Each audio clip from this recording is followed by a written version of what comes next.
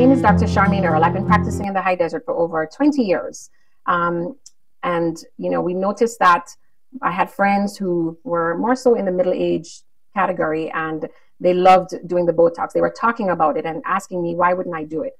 And after I saw the benefits that it had for them, I noticed that, you know, these friends of mine, they were feeling better, they were looking younger, and, you know, it just helped their emotional and mental health. And so we decided, yes, I'm going to try this.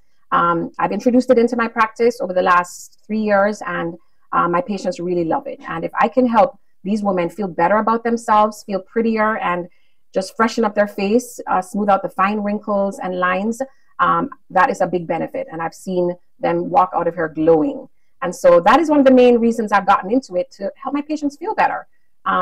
If we can feel better, look better, we're more confident, we're just even better at all the things that we have to do and juggle in life. Botox is most well known for its cosmetic effects, but it's also used in the treatment of migraines, facial spasms, and those are done by other specialists. What I concentrate on here is really the cosmetic aspect.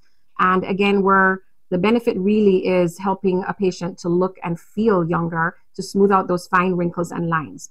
Our intention is not to prepare someone for Hollywood or a movie. You know, it's just to give you a more youthful look, and it really just takes aging off of your face. And so smoothing out those fine wrinkles and lines around the forehead, what we call the number 11s right here, and the crow's feet. So those are the areas we focus on that really make a difference in the face.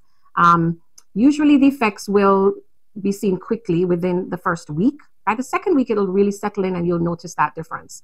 And the good thing about the Botox injections, it lasts for a good 3 to 5 months.